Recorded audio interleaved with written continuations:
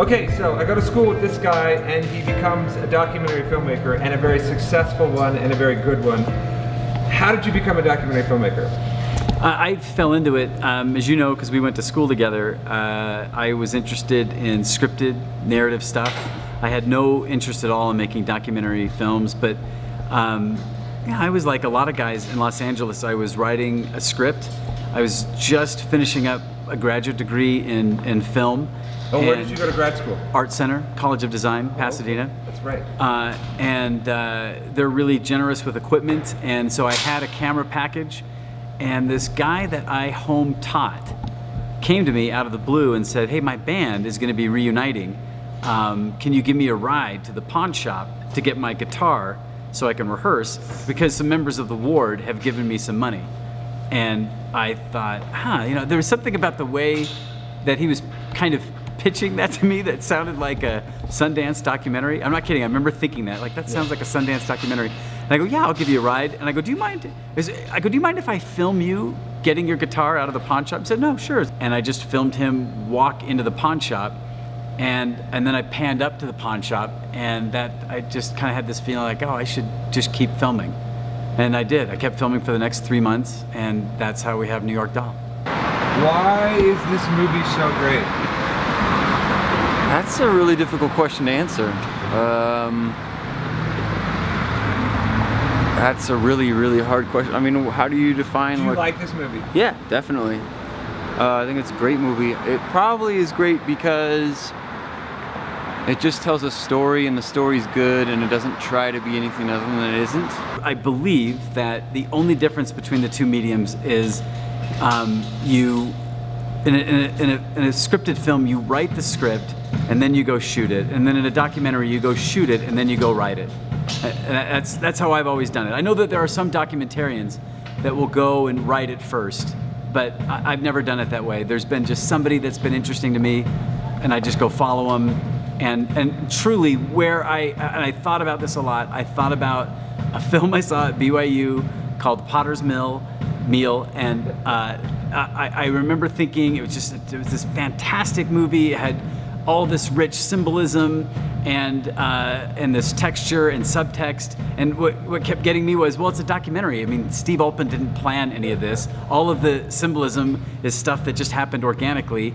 And if I were to ever do a scripted film, I wouldn't want it to be any different. I'd want the stuff that's kind of the rich symbolism to happen accidentally, and I want the audience to kind of figure it out and find it and ride along with me. You're so kind. Thank you. The New York Dolls were ahead of their time and influenced a lot of people who influenced a lot of people is important and special. But what I really like about the film is just the film itself, the story behind this character, this guy.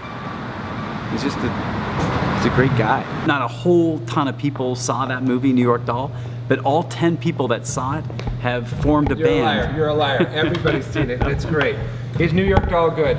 I haven't seen it. She's never seen it. This will be her first time seeing it tonight. It's a great movie. Your dad makes great movies. And this is the band that's warming up. This is a group of musicians who they love the New York Dolls and they like the movie, and they're going to be playing New York Dolls songs after the screening of this movie. But back to your question, I think that when you're making the movie, you're just hanging on for dear life. And you're just hoping that it comes together, and you're not really thinking about, well, what are the themes and what's the story structure. You really are just pointing your camera at whatever you think is interesting, and you just hope you get to hang on to the end. And even as you're filming, you go, well, it's hard to tell when you're done. And in our case, it wasn't so hard to tell when we were done because our main subject passed away. And as people have pointed out, that's such a gift to the project. You know, it's unfortunate for his friends. Yeah, but you know, they're right. That having that poignant end, I immediately understood. I didn't understand what I was filming until he passed away, and then when he passed away, I go, oh, I get it. I know how to do this. And part of the reason I know how to do it, Steve, is my dad had passed away 3.5 months earlier. I know what it means to treat a person's life with respect and also to be honest, and there's got to be some moments of levity because I like fun things, I like to laugh, so there's got to be some of that too. And I love that you said respect. You gave such love and respect to this guy, and you feel it, you know. Oh, I appreciate that. I appreciate that. I'm, you know, I'm sure, I wonder if you feel this way. I feel like the best parts of me seem to get tapped when I'm making a movie, especially a movie I love. And so that means all these Christ-like attributes that we think of: empathy, respect, compassion, and love. These are all things that I think make for a more rich film. And so, regardless of your religious faith, you'd be well served in just saying, okay, somebody said once of Chekhov that you want to have, Chekhov was so great because he wrote with a cold eye but a warm heart. You can treat people the way you'd want to be treated if you were being filmed. And I think that means you don't want people to ignore who you really are, but you want people to look at you with an element of compassion.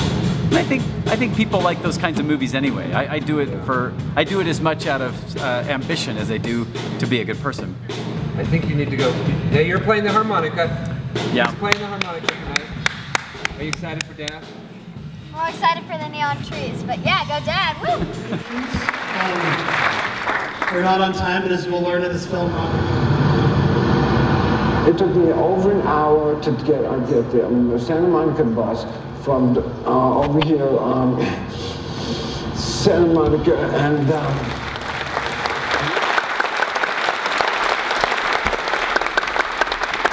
But you did such a great job with this film, and so give it up again for Greg.